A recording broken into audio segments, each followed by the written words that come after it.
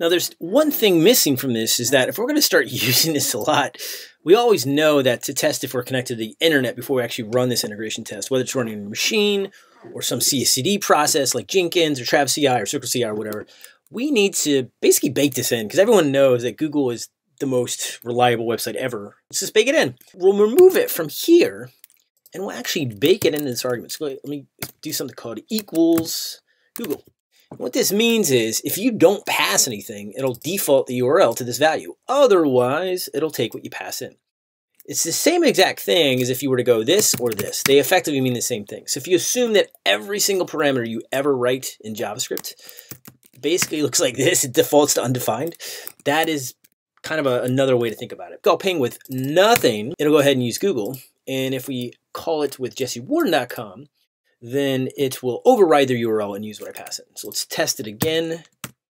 You can see it works just fine. Fantastic. That's step one. However, step two is that this function still isn't that pure in that this fetch is from the polyfill.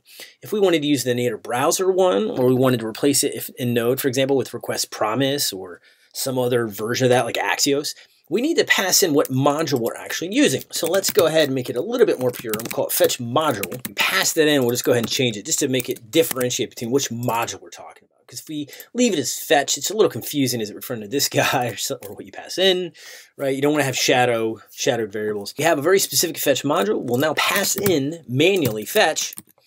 And for ping, we'll pass it in manually as well. And so when we rerun the function, it still works the same as before, but we've now made it a little more pure to guarantee that this fetch module is getting this URL.